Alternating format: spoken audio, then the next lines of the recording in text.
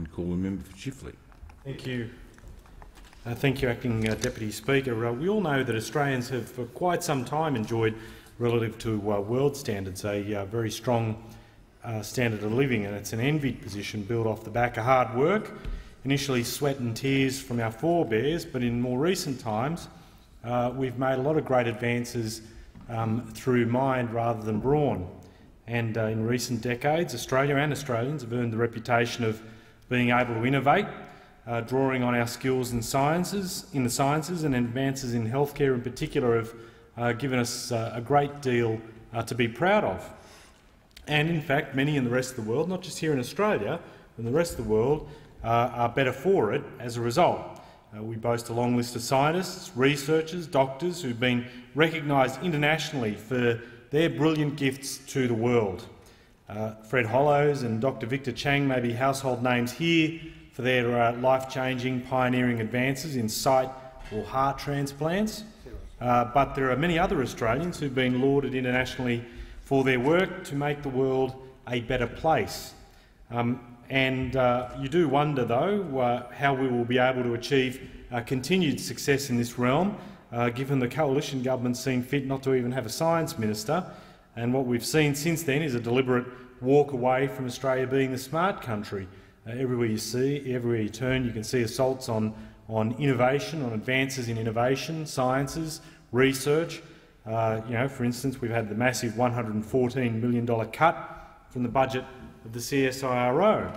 And while Australian governments of all persuasions over the past 60 years have backed Australia's scientific advancement, that has since changed in just a matter of months under this new government. And, Deputy Speaker, last year the Labor government introduced the Intellectual Property Laws Amendment Bill 2013. Did so in response to Australia becoming a signatory in 2007 of the World Trade Organisation's Trade-Related Aspects of Intellectual Property, or TRIPS, the TRIPS Protocol. Put simply, in what's a complex area, the bill would enable manufacturers of generic medicines to apply through the federal court for a compulsory licence to enable them to manufacture and export a patented pharmaceutical product for the purpose of addressing health crises in developing nations. And not everyone is as lucky as us, and not every nation has got the capacity to produce medicines to combat medical emergencies within their borders. So the TRIPS protocol is an important one. It's just one, but because everyone should have access to medicines which could see them live longer or get healthier, that's a basic human right and should not be a privilege for a minority of privileged few who are fortunate enough to have been born in a developing nation. Let's not be mistaken. Patents are a good thing. They present just reward for ingenuity and hard work, and if it weren't for patents, pharmaceutical companies would simply not be able to venture down the path of further advancement. It would be cost prohibitive and, in many cases, fruitless. But with the issuing of patents comes responsibility, a global responsibility, and generic medicines, while obviously leveraging off the hard work of those who have gone before, are essential to meet a need in countries where the ability to produce their own medicines simply doesn't exist and probably won't for some extended period of time. So while Australia is previously committed to the TRIPS protocol, and it does require legislation, that's why we're debating this issue here in the House again today. There's no argument that intellectual property is the end result of millions of dollars, considerable investment in research and development by private entities, and is rightly, carefully guarded as a reward for that hard work. However, we're not talking about a new type of retractable hose or a state-of-the-art line of new house paint here. What we're talking about is medicines that have the potential to save countless lives in countries where, through no fault of their own, their geography has meant that access to these pharmaceuticals hasn't been possible, hasn't been easy. HIV/AIDS, tuberculosis, malaria, other conditions which continue to claim millions of lives around the world, and of course Ebola is the latest virus to send fear around the world and devastate thousands of families in West Africa, with the scope and the potential horrifically to affect 1 million by January, it's been predicted, which is truly a staggering statistic. It's only right that signatories to the WTO's TRIPS protocol, such as Australia, are able to export patented medicines under compulsory licence to countries in need. And Australia has always been a proud humanitarian leader, and this is another string to that bow. Now, Deputy Speaker, in simple terms, Labor and the Coalition have offered up the same model car in these two bills more than a year apart. A few differences are largely cosmetic.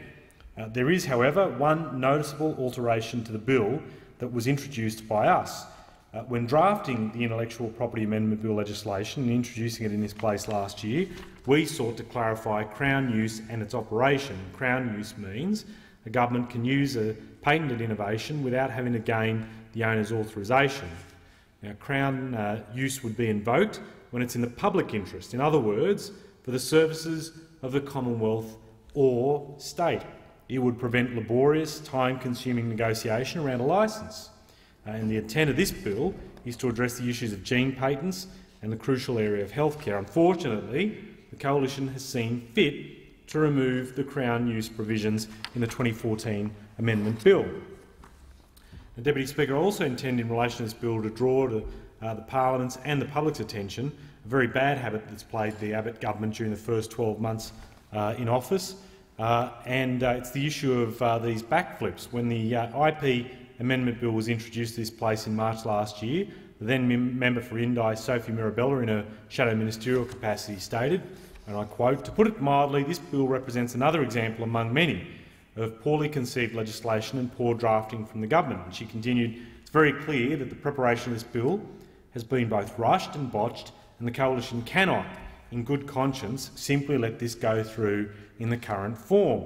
Well, what a difference a year makes, because in his second reading speech on March 19 of this year, the member for Patterson stood in this place and said, "I note that when in government the opposition supported the progression of these matters, therefore I look forward to the opposition's support for the bill."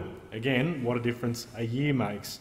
Well, to the Abbott government, the message is clear that, unlike you, we simply will not oppose for the sake of opposing. You own the patent definitely on that. In June last year, almost 70 members opposed the second reading of this bill, only to reintroduce it themselves in a very similar form this year. So we won't be opposing the bill. But on other issues of IP, I just wanted to touch briefly upon this issue, as it's important, and we've sought responsibly to ensure, particularly in relation to the issue of pharmaceuticals, to be able to work in this space and work constructively. And obviously this bill represents in large part what we put to the House last year. And what we seek to do is ensure that obviously those millions that I referred to in investment are properly protected and guarded, and allow for us to be able to benefit from the medicines that come out of that. It's not always the case, though, that IP is used for such noble purposes. And I've had a great deal of concern when it comes to the use of IP measures to not necessarily protect R&D, but rather allow companies to protect old business models in the face of change. And certainly in the technology space, we have seen in the area of particularly digital software, where companies have sought to use IP provisions as a way to ensure that they can price discriminate across boundaries. And if we are to ensure the broader support for investment in this area and for IP laws, and to not have them undermined through piracy, through breaches of copyright, then we do need to ensure that companies also behave in the right way in response, and that they don't use these mechanisms in a way that buttresses profits instead of ensuring the free movement of goods and services. And I note last year, as a member of the House of Reps Standing Committee on Infrastructure and Communications, we brought down a report that certainly tried to deal with this area. And while the government has been slow, in fact it sat for over a year on the final report without moving on it, the issues that were dealt with by that report have ensured that the government has been forced to deal with them individually, be it on copyright reform that the Attorney-General is trying to deal with, be it the Treasurer trying to deal with profit shifting, be it the Minister for Communications dealing with piracy as well.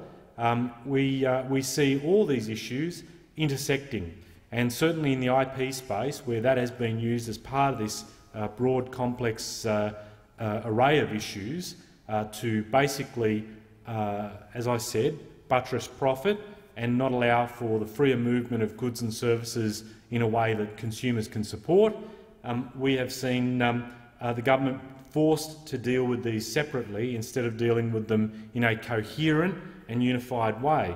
Again, if they are serious about these issues, they will respond to the report, and certainly the Minister for Communications, you would hope, would respond in that way. However, I suspect, as is often the case in the Minister's portfolio, it's not him that calls the shots, it's the Prime Minister's office, who are not necessarily great advocates of innovation and supporting technological change in this country, and you'd be concerned about where things would head from there. But on this issue of IP, we hope that certainly that this legislation does secure assent through both houses of parliament, and that we are able to make an advance here.